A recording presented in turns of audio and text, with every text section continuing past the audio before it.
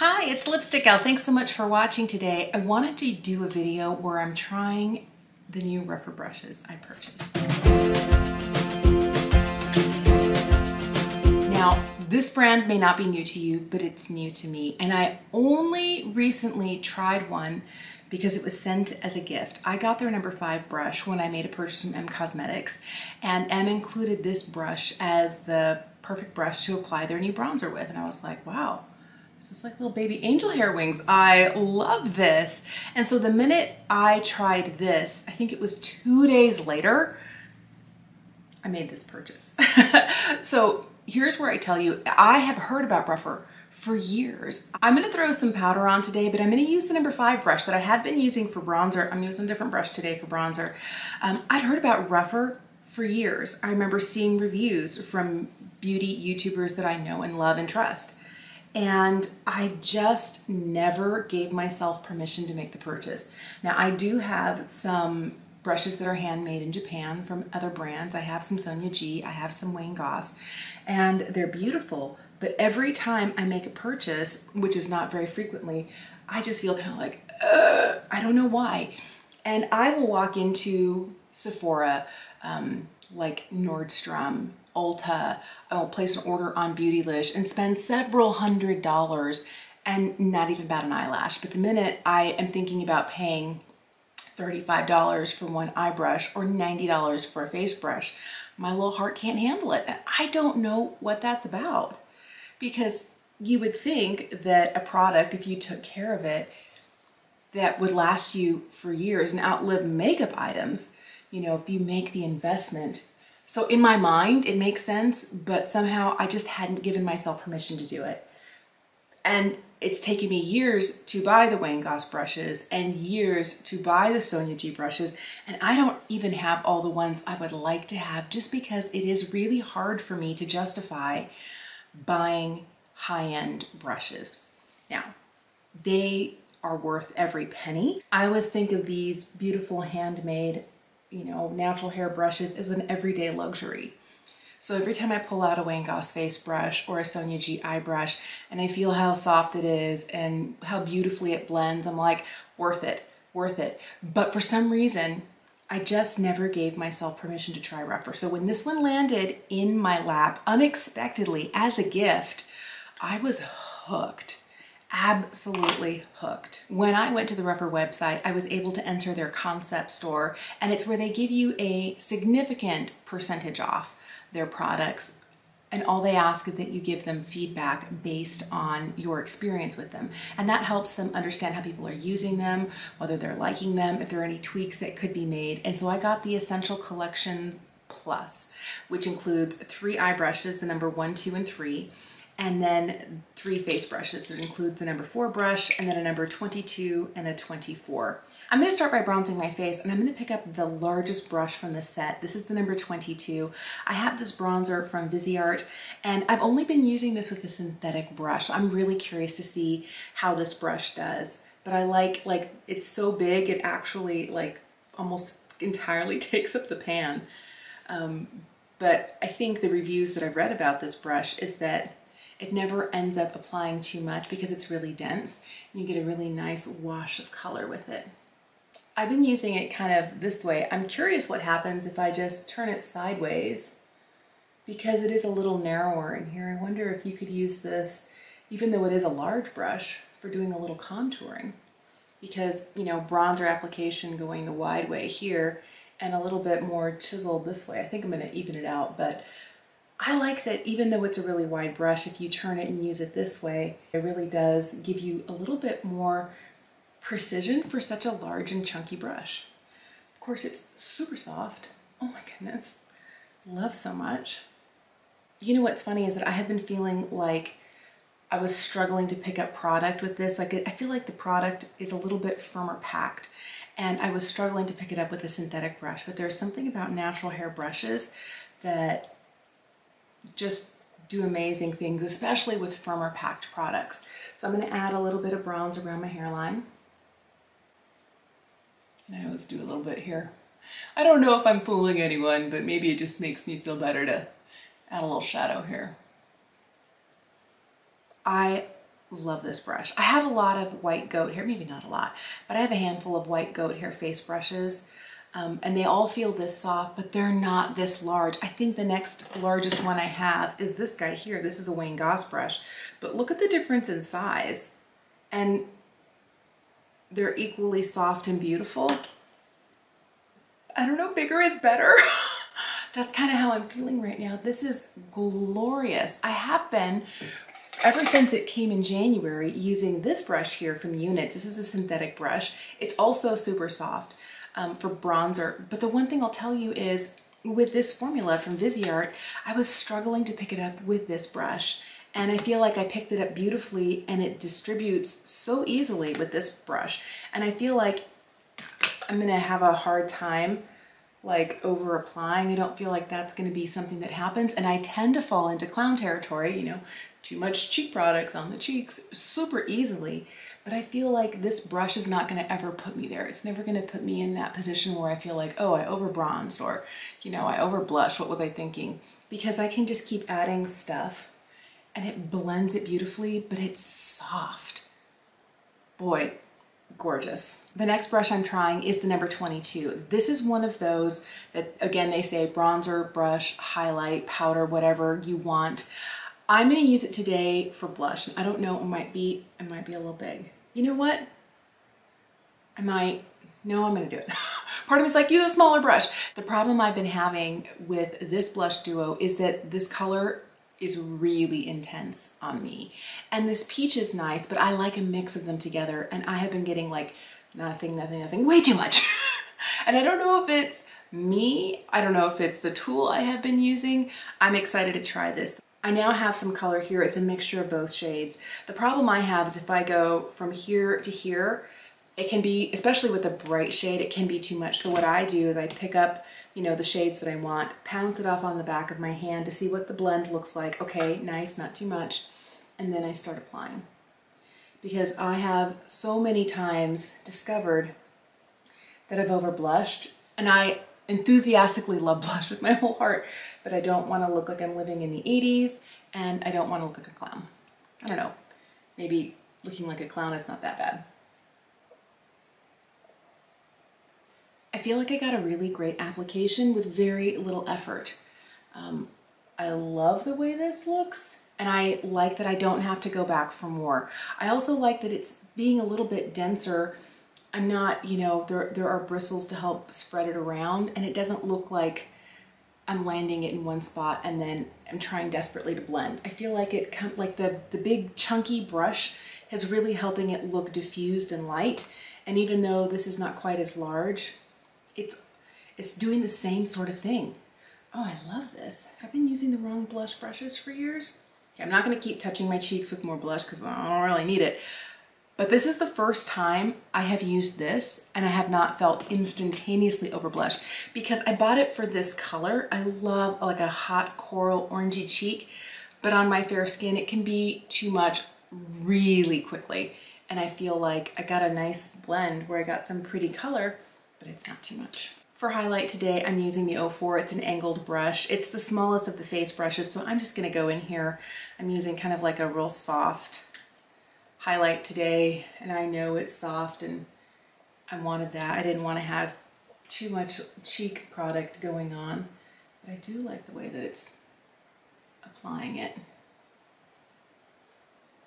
I would love to know if you have any Rephr brushes. If you do, which are your favorites? Which are the ones you reach for all the time and you can't stop yourself from like, yes, I love this brush, I use it every day. Let me know in the comments. I'm taking a minute to knock all of the excess powder, I have a towel in my lap, off of this brush, and now I'm just gonna go over and buff. Even though this is a really soft highlight, this is Dandelion Twinkle from Benefit, and it ends up not being too much, I really wanted a hardly there highlight look today. Just a little bit, not too much. So these are the brushes that came in the collection with the other large white goat hair brushes from their Essential collection, expanded or whatever it's called. And then I picked this up. This is the number 21 brush. And this is a mix of synthetic and natural hair, but it's supposed to be good for laying down creams, for laying down liquid eyeshadows, for packing on metallics, and that's why I got it. I want to see what this looks like because I love sticking my finger in something. I don't always want to stick my finger in something. I'm going to start with the number 1 brush. I feel like this is the one that I'm going to know exactly what to do with. And I'm going to start with kind of like a soft neutral matte, probably this guy up here. And I'm going to put this right in my crease. I've been very partial to Sonia G eye brushes. I have some that I really like from Wayne Goss, but I feel like the shapes I like better from Sonia G. And again, I kind of fell into natural hair brushes accidentally. The first one that I got was from Wayne Goss 6.5 years ago when I was buying a Beautylish Lucky Bag and they included one of Wayne's brushes in there. I loved it so much that I ended up buying his anniversary set. And it's when the anniversary set was all dyed goat hair. And so my brushes are all, they're all black. Love though, love them, love them, love them.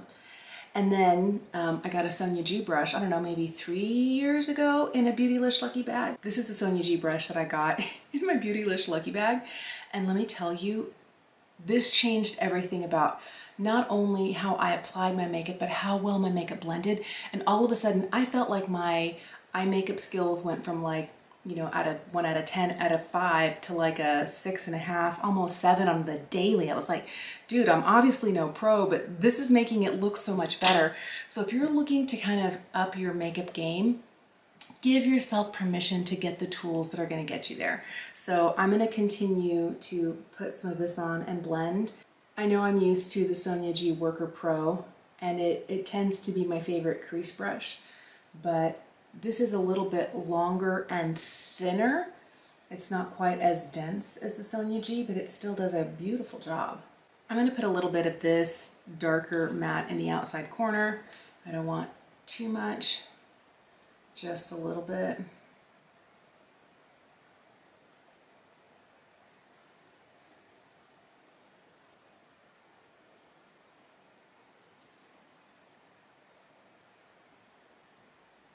So I'm going to go into the number 2 and I'm going to use this shade right here. I'm just going to do a really light wash kind of over the lid. I don't necessarily want to pack it on really heavy. I'm also going to take this into this metallic shade here, just kind of on the very edge of the bristles, and I'm going to run this right underneath my lower lash line. I'm trying to keep it really soft today. I don't want a really heavy look. But who knows where we'll end up. You ever say that to yourself and you're like, that was not the look I'm going for, but I love it anyway. I feel like I'm always trying to go for a softer look and it ends up more intense. But it's because I just like, one more thing, one more thing. I'm going to use this itty bitty number 3 brush in the darkest shade in here. I'm going to pick it up on the end, tap off any excess, and just kind of intensify my lash line a little bit on the bottom. Now I'm going to go back to the number 2. Kind of blend it together. I don't have a pencil brush this small, and for the longest time I thought I didn't like pencil brushes, but maybe it was the brushes I was using. They were really big and chunky and they weren't as precise. I love this itty bitty teeny tiny precise brush so much. Okay, so maybe I was going to use eyeliner.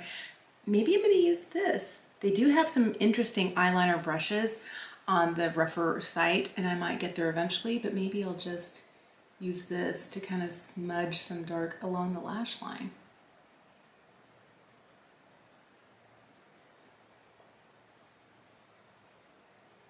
Oh, I love this guy. The last thing I'm going to do is take this number 21 brush and I'm going to go into the lightest metallic in here. It's kind of like a soft yellow shade, and just hit this right in the center of the eye, but kind of keep it just to the center. Maybe a little in the inner corner.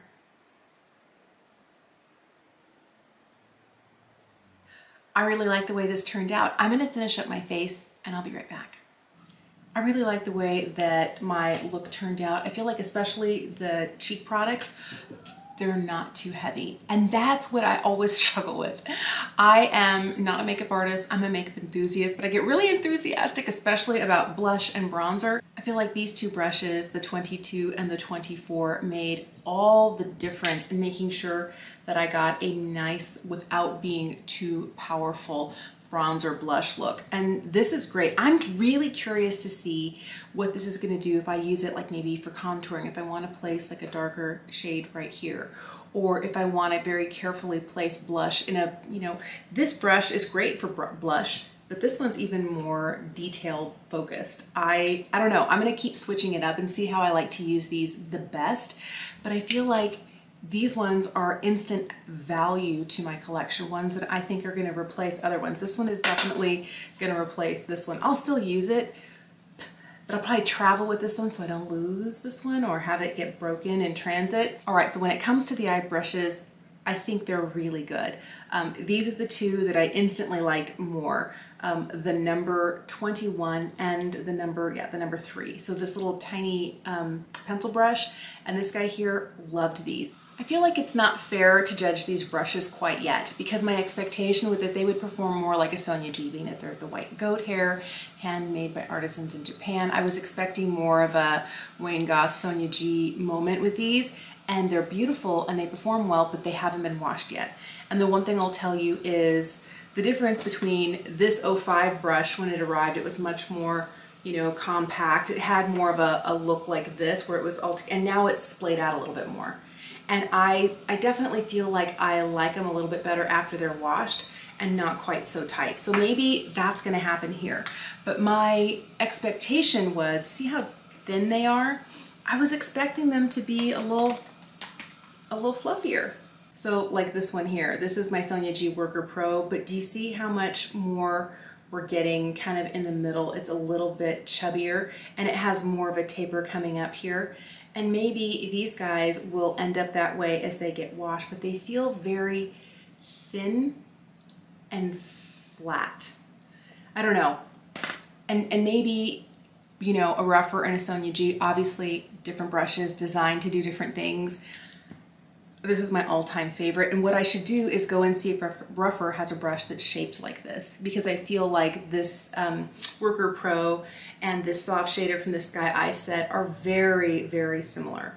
There's a little bit of difference, or both the white goat hair. This one I haven't washed recently, but I feel like the shape is very similar and they do a similar type of job. The one thing that I love so much about my Sonia G eye brushes is that they're all really big and fluffy.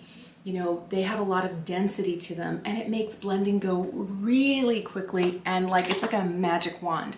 I'm not saying these aren't good, they are good. I'm curious to see what they're like after they've been washed a couple of times and maybe fill out a little bit, because this felt really kind of thin and I worked a little bit more than I'm used to blending out an eyeshadow. And I know the formula, I love the Viseart formula, the mattes, the metallics, I know they blend beautifully, and I got the blend that I wanted in the long run, but I felt like I had to work a little bit harder with these guys. So if I'm thinking eye brushes, these instantly impressed me. All the face brushes impressed me, but these guys here, maybe I'm using them for the wrong thing. I'm gonna check back with you. Oh, these are so luxurious. I'm definitely gonna have to check back with you. I'm just gonna sit here and play with this brush.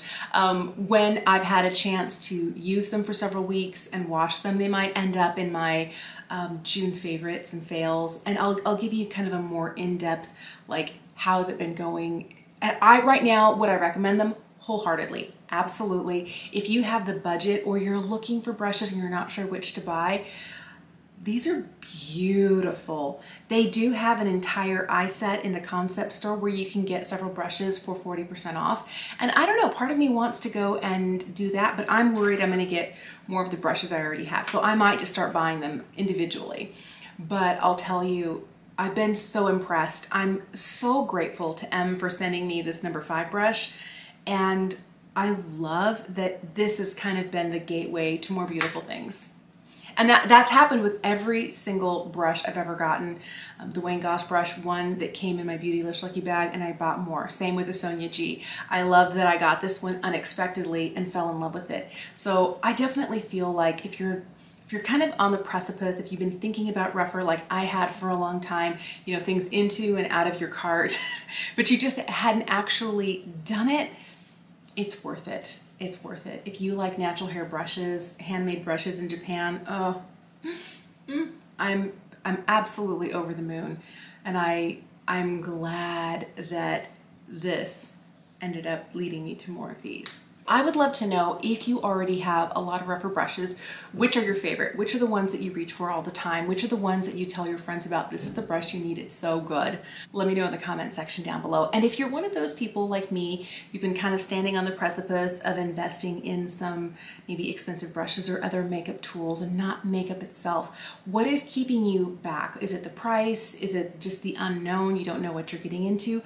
Let's talk about that as well. Thank you so much for watching today. Have an incredible day, and I'll see you again soon. Bye.